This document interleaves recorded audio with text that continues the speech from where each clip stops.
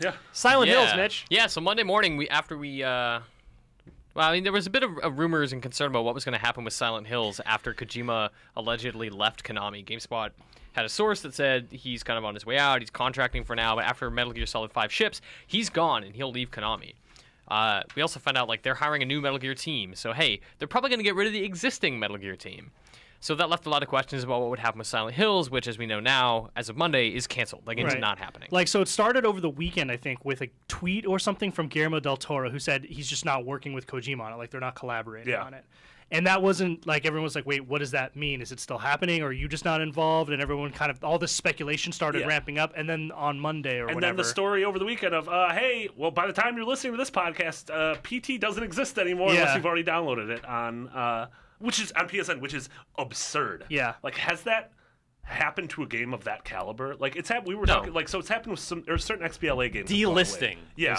Lost Cities and Doom got pulled. That's when a licensing or some sort of financial business arrangement expires. Yeah. This is so different. This is Konami taking PT down and saying this game does not exist anymore because of either spite. It's got to be a spite thing. Kojima does not get his games on PSN anymore. Metal Gear Solid Spite.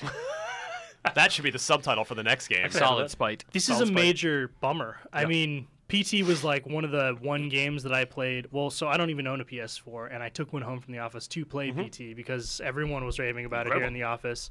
When the news broke, no one even knew what it was. It was just a really unique way, and then to figure out that it was this awesome, legendary game designer working with a visionary film director with an awesome star, and it was going to be this new Silent Hills thing.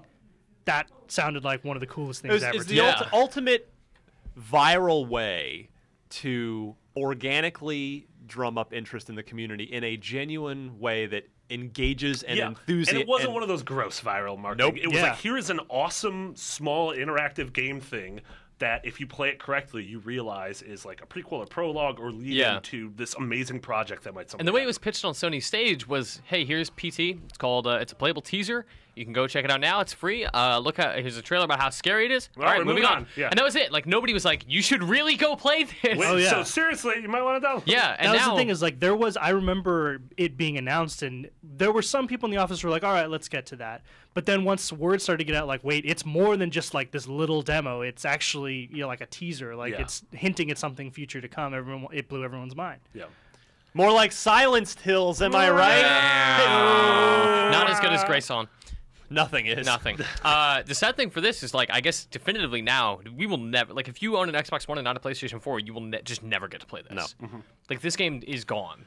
Yeah, I mean, in the universe where Silent Hills does come out, I imagined it would have came out on Xbox One as well. That's the thing, and that's why I even included this story this week, because there was speculation because of PT being only on PS4 that Silent Hills was going to be a PS4 exclusive, but that was rather unlikely. Konami is a multi-platform publisher, and other Silent Hill games have. So, I definitely wanted to cover off on this. It being a PlayStation 4 exclusive, I wonder if Sony had any stake in this. Did they have money invested in this? I mean, imagine they had money.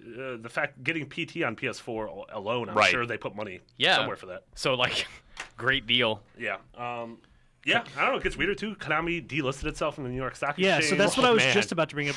This news, in combination with that, in combination with, Kojima on his way out, is Konami just kind of imploding? Well, that was when we first talked about this after GameSpot first broke it all. I made the prediction here on the show that I thought, because Konami, it turns out, they actually do a lot of things. They're a multi-armed business. So my prediction, which I think this week's events only back me up, I think Konami within 3 years will be out of the video game business. That sounds more likely than them imploding as a company. Which makes me so sad because we have this series going on IGN now that we've been filming, and have any of them actually released the History of Awesome? No. So it's this thing called the History of Awesome, where it starts with 1977. I hope I'm allowed to talk about this. Whatever. And it's a group of editors or the passionate people that work here talking about all the cool things that happened in sort of nerd pop culture in that year. So 77, of course, Star Wars. That's where it begins. And I was doing some research for a couple of the years that I'm a part of the panel for, and they include a lot of Nintendo games, NES games, and doing that research reminded me, oh my God, Konami for 25 years has developed and or published some incredible, such memorable. I have such great memories of the things that they were involved in, video game wise, and it will make me very sad. I mean, of course, I don't want anybody to lose their job, and it's just it would be so sad for Konami's video game story to end this way. Yeah. I know I'm like prematurely writing their death certificate, but yeah, it's just where is all this going? Yeah, where does Castlevania go? To? They bought Hudson, one of which I bought it and owned TurboGrafx. I have a very soft spot for TurboGrafx, which was home to Bonk, and it was Hudson's deal. They were sort of the first party software maker for that platform. Konami bought Hudson a few years ago, so Konami owns Bomberman and they own Adventure Island and these other things, and they've literally done nothing with any Hudson property. It's just, man, so sad. What has happened to Konami in the last, half decade or so. So I've made this prediction before.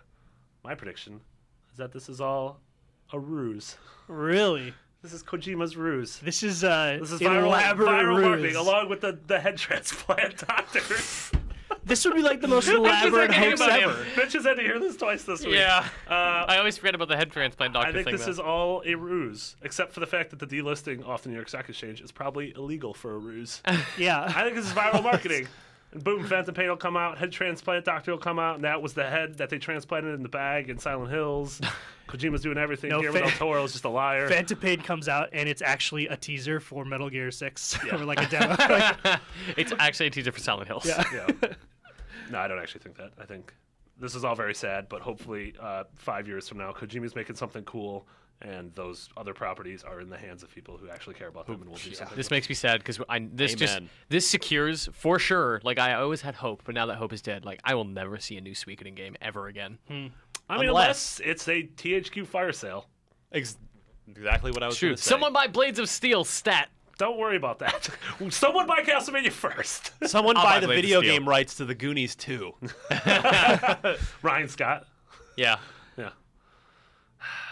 Remember, that was a real video game. I know. The Goonies 2 for the NES. The Goonies That was also. a thing that happened. Awesome. Dumb.